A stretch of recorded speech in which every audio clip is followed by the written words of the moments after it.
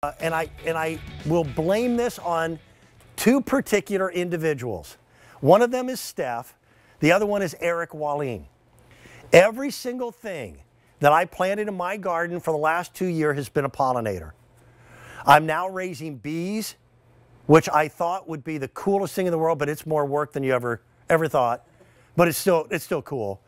Monarch butterflies are winged magicians.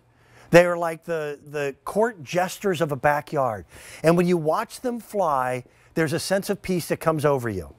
I was not aware until I was schooled by Stephanie that there is only one plant on the planet that monarch butterflies will lay their eggs in. And that means that it's the only plant that the caterpillar will eat. If they cannot find milkweed, they die.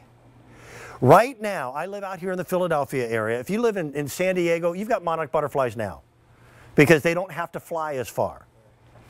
But the monarch butterflies that would join me in my backyard in May are right now 4,000 miles away in middle Mexico. And they will start making that trip. I have an app on my computer that tracks it by the day. And I check it like I do the weather. And I feel like they're my babies. And I want to make sure that they're doing well. Well, here's the cool thing. Milkweed grows wild by the highways of Indiana where I grew up. I hate to put it, it was just a butt ugly plant. That's a gardening term. Yeah, okay.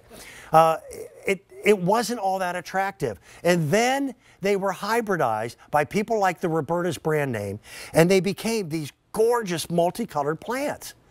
So what they did is they put together this very special package. I had a chance to launch it last week, and we had several thousand people who picked it up. You're going to get one of them that's orange. You're going to get another one that's white. And by the way, the white is really rare. I had never seen white milkweed before. There's a yellow and there's also a pink. So pardon me for getting on my soapbox, but Steph, I love it.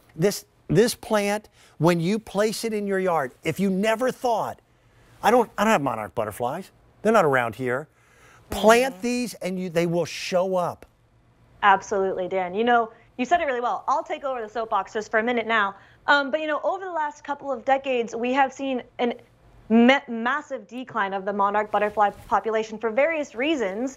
But you know, within the last few years, we have been bringing milkweed or Asclepias here to QVC and QVC2. And all of you at home who have already picked up previous collections, I just want to, you know, give you a little round of applause and thank you, because at the beginning of 2022, scientists did count, you know, a little bit more monarchs than the previous year. Yeah. So we are starting to see, you know, incrementally an increase of the monarch butterfly population, but they are still in dire need. And as Dan was saying, this is truly the home and host of the monarch butterfly. And what I mean by that is once the monarch butterflies are flying around, they will seek out this particular plant to lay their eggs on. And once those eggs hatch into the caterpillars, Dan, these are the only leaves that those caterpillars will eat, as you see here. I love this footage. Stripes are hot right now. Yeah, they really are. They do, and they wear those because it makes them look thinner. Is that why? I didn't know that much, but thanks so much. I just made that up.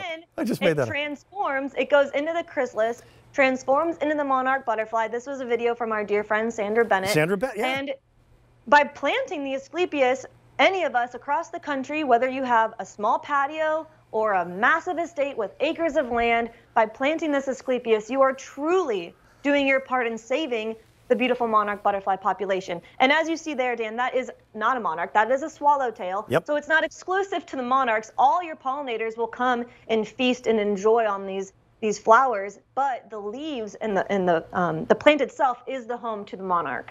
On my property, and I don't have a big property by any stretch of the imagination. It's a farm, but it's considered a very small farm. Everything I planted that was not, you know, crop-wise were pollinators for the last 2 years. And fantastic. This is the most bizarre thing. I had a ton of butterflies last summer, but we also have deer. And I would be out in the front yard in the evening hours, and deer come up to my side yard, which is where I put all these pollination plants. And the deers would walk up to it, kind of sniff it, and shake their heads and walk away. They don't tend to eat these. These seem to be wonderfully deer resistant.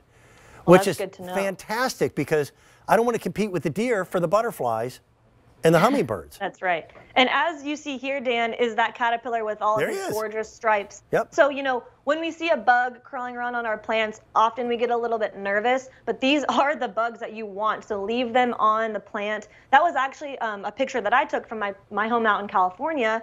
And I have to tell you, I did not plant enough Asclepias or milkweed last year. I had about 4 plants, and I kid you not, at one point I had upwards of 200 caterpillars munching around. Yep. And then like from one day to the next, I saw that they were all gone, and it's because I didn't give them enough food. So truly, I'm not joking when I say the monarch butterflies will seek this plant out. They're like flying around with their radar glasses, and they will look for this, and they will come to your home. So it's a really special plant for you and also for the monarch. Yeah, it used to be in my gardening, if I had caterpillars eating my plants, it made me upset. Exactly. This completely changed my entire thought process. And I've got to tell you something. It really is this magical, wonderful circle. I think most of us with this pandemic have been spending the last 2 years of our lives trying to figure out what the heck our place is. All right? I've got a few people here in the studio. Joe, good to see you. You know, but my building is pretty empty. There's tumbleweeds going by in the hallways when there used to be 1,500 people here. So our gardens bring a lot of sense of peace. Yes. And I can plant pretty flowers. I love the roses that you showed us earlier. But when you plant milkweed, you're continuing the life cycle of a different creature, a monarch butterfly. It's the only plant that monarch butterflies lay their eggs in. And it's the only plant, again, the caterpillar would. I wish I had more last year because I had dozens of caterpillars. And it's the only time I'd ever seen caterpillars on a plant where I'm going, you go. Go for it. Eat as much as you can.